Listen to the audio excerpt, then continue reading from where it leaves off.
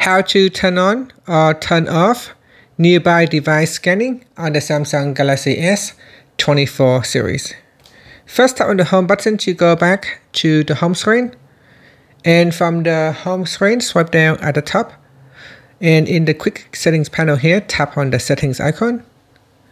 Next, we scroll down, then tap on connections. And then go down in here, tap on more connection settings. At the top, tap on nearby device scanning. Tap on the toggle button to switch it off or turn it on.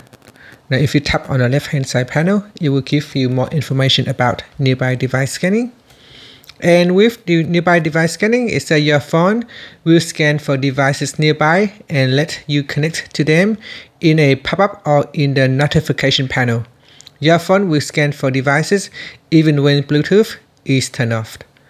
And that's it. After, you can tap on the home button to go back to the home screen.